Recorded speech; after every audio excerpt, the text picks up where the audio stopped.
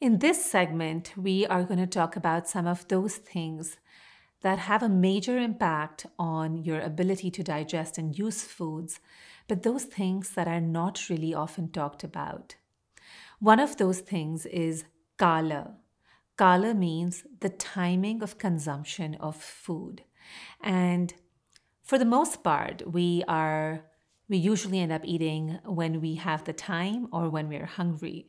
We also don't have regular meal times.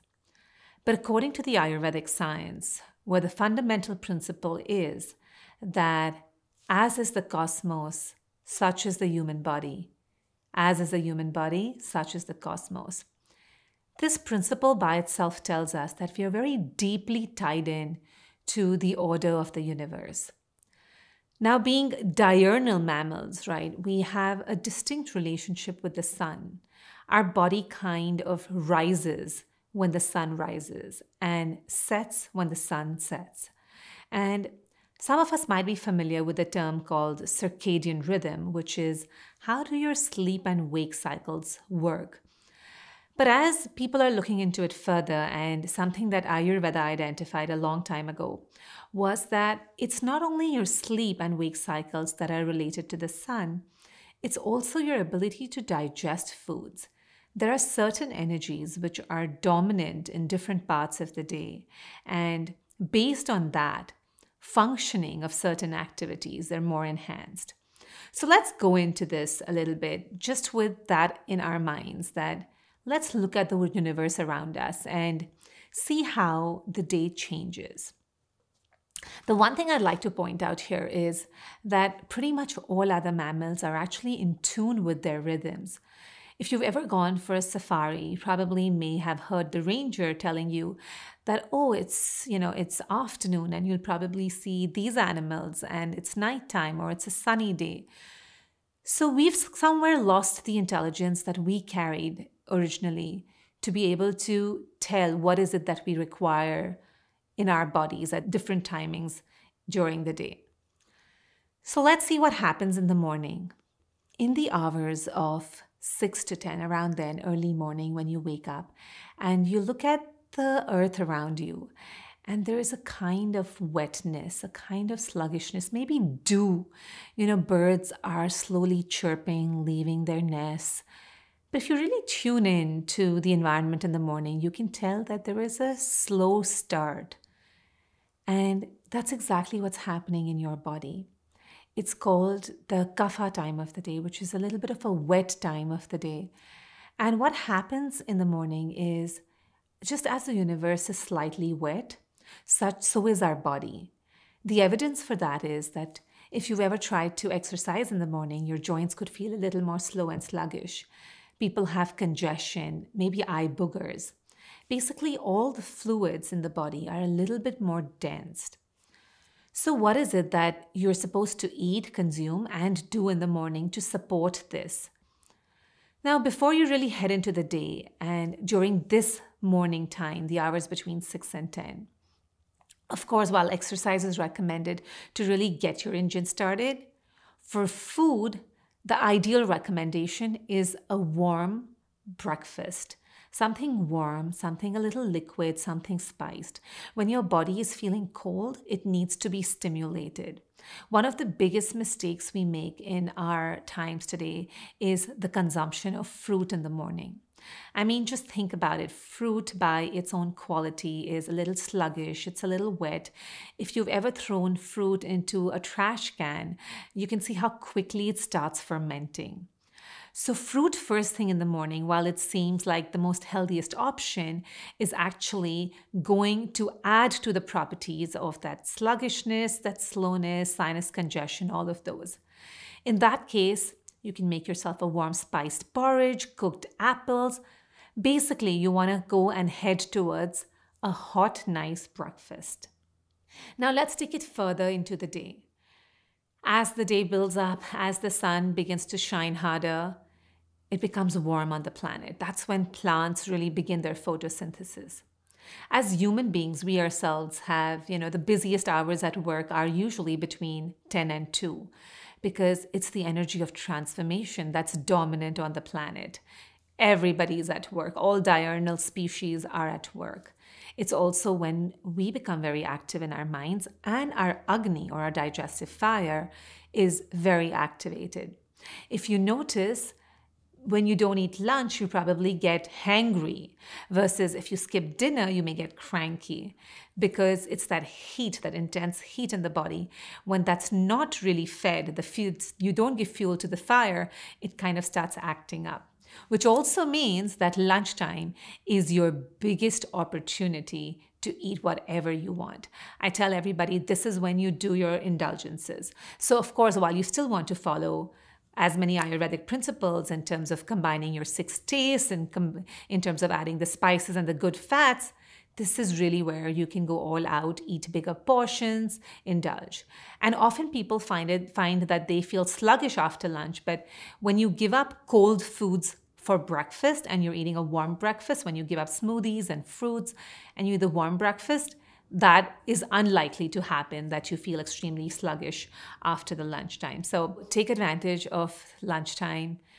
While it's your most productive in terms of your mind, it's also most productive in terms of your Agni being able to digest your food.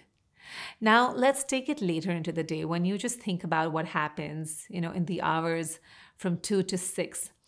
Right around 3 o'clock or 4 o'clock for most people, they begin to feel a little bit wind in their body. And if you look around you in the universe as the sun sets, it becomes more windy. And evidence of this is in all the stretching that happens and this kind of dullness that comes at 4 o'clock. Most people reach out for their caffeine then. Now, of course, you want to consume something that's going to activate and stimulate you, because now the universe is kind of, going home, and so is your body and digestion. At this point, I would recommend going out there, taking a few deep breaths, walking a little bit, and then maybe drinking a stimulating tea like maybe tulsi or dried ginger, something that's active like a peppermint, and fueling yourself through that. It's easy to run out for caffeine, but then caffeine only fools you that you have more energy than you do at this hour. Now let's take it further into the day. As the sun begins to set, and I invite you to actually notice the sounds of the birds when the day is first activated early in the morning, and the sounds around you in the evening. The nature sounds are quite different. They're more settling. The energy that's very dominant is the energy of earth. It's a very grounding energy. And it's your time to also ground. What happens to the digestive fire, to the Agni at that point, is it really begins to settle in and even shut down.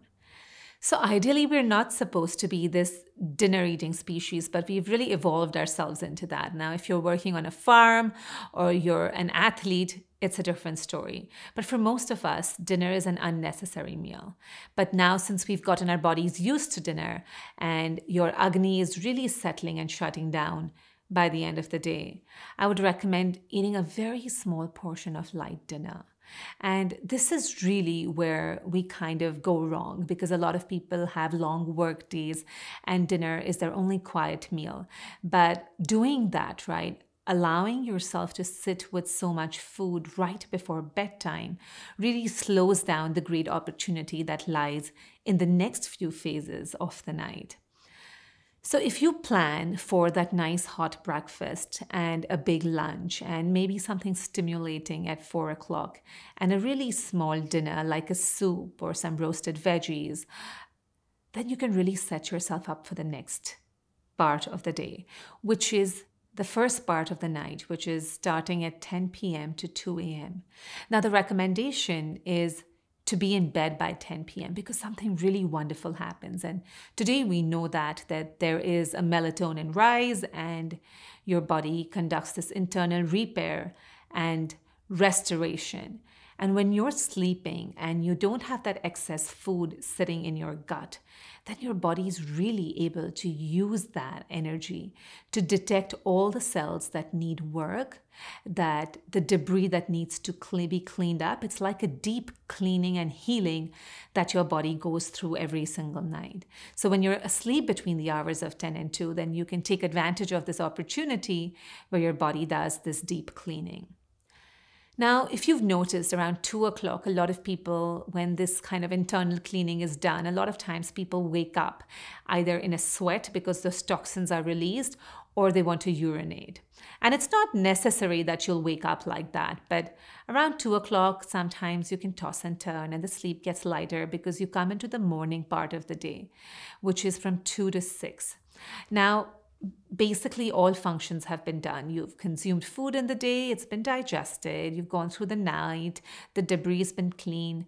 So there's a kind of lightness in the nervous system. And if you're able to sleep through it, great. But mostly when people are awoken at this hour between 2 and 6, they find themselves very anxious because of the lightness. Now your nervous system has space. It has the ability to go wherever it wants, and often it can lead to anxiety. Of course, this is also a great opportunity, since there is space created for people to meditate, do some grounding work, do some chanting, really connect with themselves. And then come 6 o'clock, you kind of start the cycle all over again. The one opportunity that lies at around 6 o'clock, right when this space, this so-called vata time of the night is ending, there's an opportunity where your peristaltic movement becomes natural and active. So if you were to wake up at 6, you would be more likely to have an easy bowel movement, which is ideal at this time in the day. And it will also help to activate your Agni for the next day. So like that, when we understand that all mammals work with this intelligence that the universe carries, and you end up kind of going with the flow, swimming with the tide. Otherwise, your body has to work twice as hard to work against its natural rhythms when we're eating heavy dinners and lighter lunches and sleeping late. So I'm going to just sum that up really quickly for you again. Early morning, 6 to 10, is the time of the day when you're sluggish, exercise, stimulating breakfast. Lunchtime, between 10 and 2, the sun is out, we're most productive, so is our Agni. Eat your biggest lunch, your biggest meal at that point. 2 to 6, it gets windy outside. You kind of experience wind and like a dullness in your own body. Get out there, some fresh air, a spicy tea like ginger or peppermint. Dinner, the world is really shutting down. So is your Agni or digestive fire. Eat a really small portion. Get to bed by 10 o'clock. And if you wake up before 6, if you're unable to sleep and you wake up before 6, use that time to do some breath work, meditation, grounding, channeling, and then you do it all over again at 6. So when you really follow these rhythms, your body will stay in balance and be able to digest and metabolize your foods effectively.